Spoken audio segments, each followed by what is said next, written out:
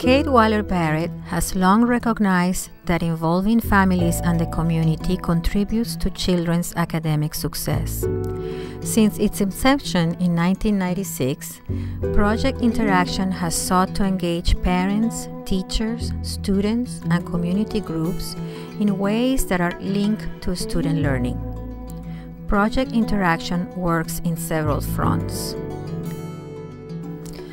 Building a welcoming, respectful, and inclusive learning community that values diversity, affirms student cultures, and builds cultural competence is important to the Barrett community, where diversity is seen and used as an asset for enhancing student learning. It has also sought to empower immigrant families to be advocates for their children and develop their leadership skills. Project Interaction has initiated many activities that help parents support their children's learning, both at home and at school. Its Participa workshop series provides an opportunity for immigrant families to learn to navigate the school system, understand their rights and responsibilities, and ask effective questions about their children's education. A popular program across all segments of the school community is Family Library Nights, special nights for storytelling that bring together families and teachers. Roving Readers, conceived by Teaching for Change, has allowed parents, grandparents, and community members to come into the classroom as readers and storytellers.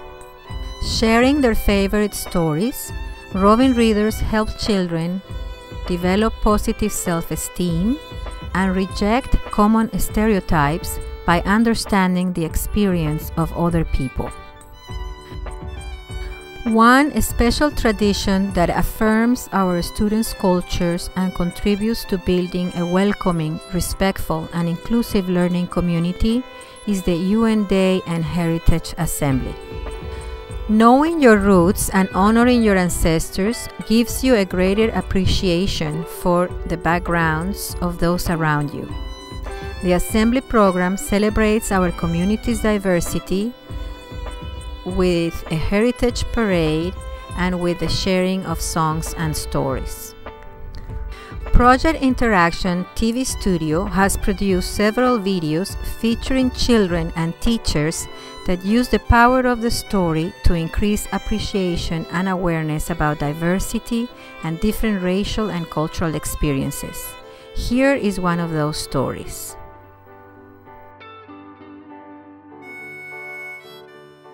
In 1961, I was in Memphis, Tennessee for a visit with my maternal grandparents, Morton and Inez Tendler. I was 4, and my younger brother Chris, who was 2, usually spent some of our summers here so that my parents could vacation without us. This was fine with me since I loved the dank, sweltering heat of the South by the Mississippi in the summer in the company of my grandparents.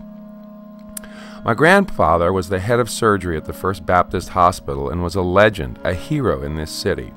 Everywhere my brother and I went, we were recognized as Morton Tendler's grandsons, and the ice cream, candy, or cookies that came with that recognition were too good to be true.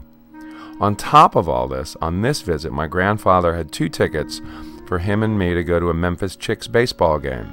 They were a minor league team that belonged to the Cincinnati Reds, and it was to be my first real baseball game. But on the day of the game, my grandfather got a call from the hospital, and he had to go in to perform an operation on a policeman who had been shot during a robbery attempt. He told me not to worry because Walter would take me to the game. Walter Robinson was my grandparents' gardener. He was older than dirt, as the Southern expression went. He cut my grandparents' grass, raked their leaves, built bird feeders, dug out their pond, and anything else that required doing 5 days a week. I felt like I'd known him for as long as I'd known my grandparents, and while disappointed that my grandfather was not going, I was happy to go with Walter. We got to Garber Stadium at around 12:30 for the 1 o'clock start. Before walking through the turnstiles, I could already taste the hot dogs, boiled peanuts, and Coca-Colas that I was about to consume in mammoth proportions.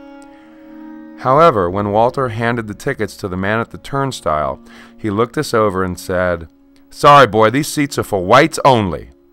I was shocked and couldn't control the tears escaping from my eyes. Walter knelt quickly in front of me and in a kind but very stern voice said, "Stevie, don't you be crying. Your grandpa wouldn't want none of that at this time.